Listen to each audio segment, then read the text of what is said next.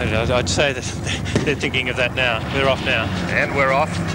So it'll be about 2 hours and 10 minutes later that the first of the runners will reach Melbourne.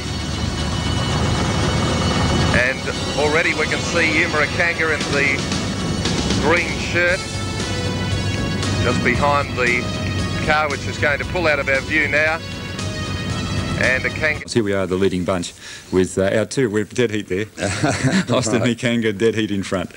Right. And I think that would be the pole behind by the look of him. By the look of the singlet. Yes, I've never seen the pole run, but I would say that would be him behind him. We can't see his number. Yes, Szynski, jersey Szynski. We'll get a look at him perhaps there in a moment.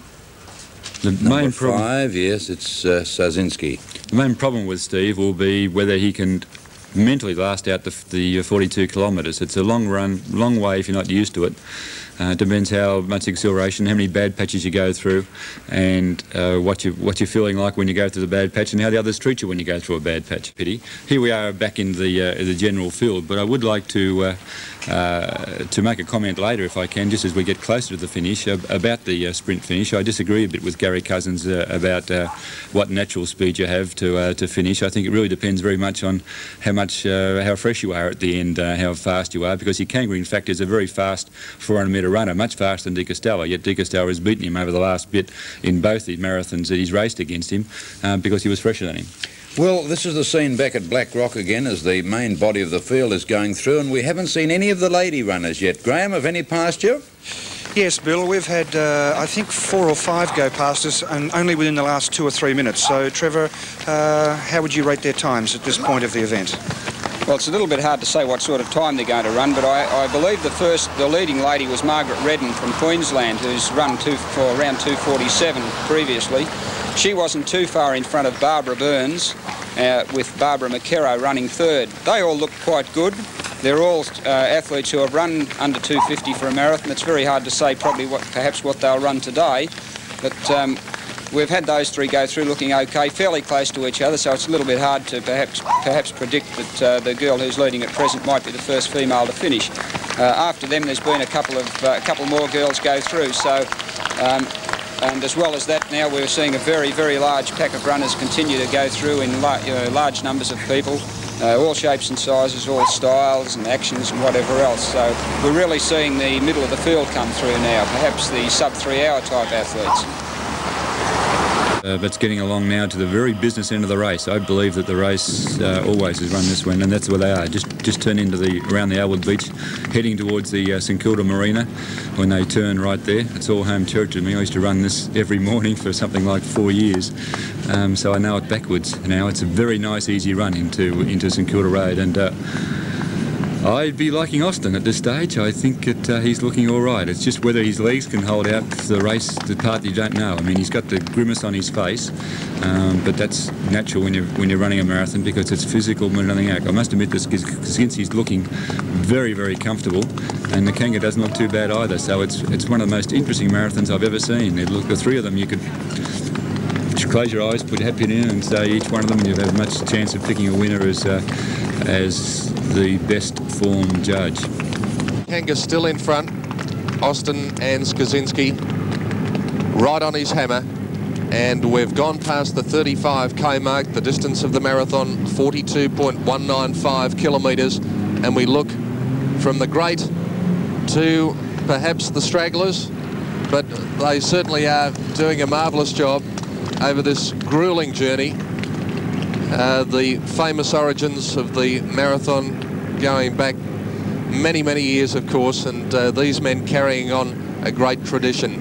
Ikangaa in the top left-hand corner of your screen in the green singlet, leading from Steve Austin in the white, jersey Szynski in the red, and there you see the scenes at Black Rock as the runners filed past after starting this morning at 8 o'clock at Frankston, and we have really a perfect day, and everything looks set for one of the classic marathon finishes, certainly one of the best finishes we've ever seen in the Big M.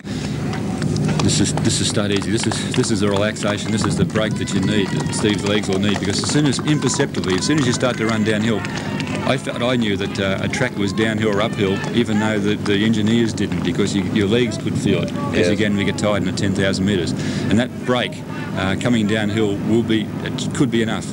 If providing he remembers that Ikangaa's a guy who also surges and comes back. Here he goes getting again, a break. Ikangaa. Yeah, I don't like, as I said before, I don't like what Steve's doing, but Steve has to hang on to him now. This is precise. Ikangaa also runs on confidence.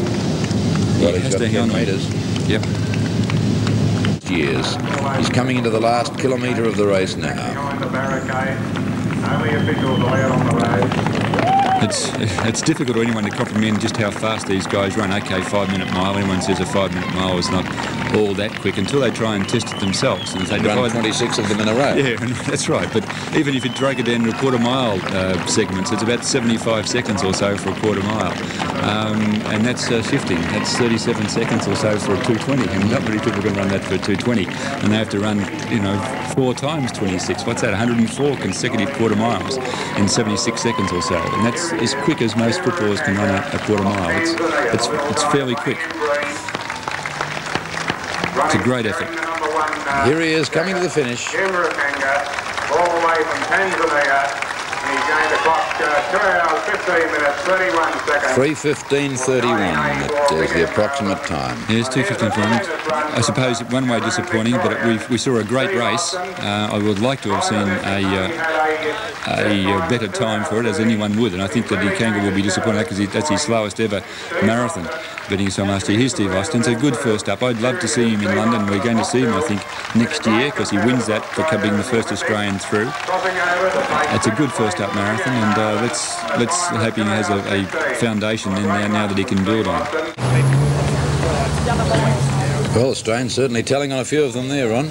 It's actually good to...